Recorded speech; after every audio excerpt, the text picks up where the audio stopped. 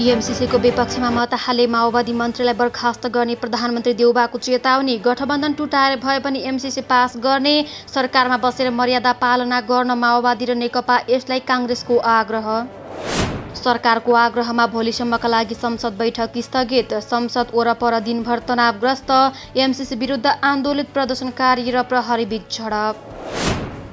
नेपालको थप आयोजनाहरूको बिजुली किन्न भारत सहमत। दुई देशबीच संयुक्त लगानीमा जलविद्युत आयोजना बनाउनका लागि अध्ययन कार्यदल गठन गर्ने निर्णय।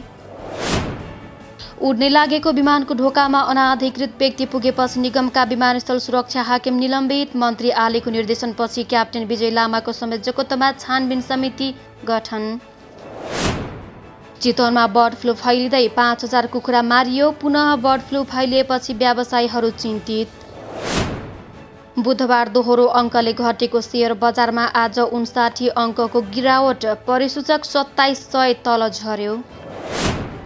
रुसी बम हमलामा 8 जना युक्रेनीको मृत्यु, 19 जना बेपत्ता। रुसी सेनाले गर्यो युक्रेनी सीमा पार। 50 जना रुसी सेना मारिएको युक्रेनको दाबी।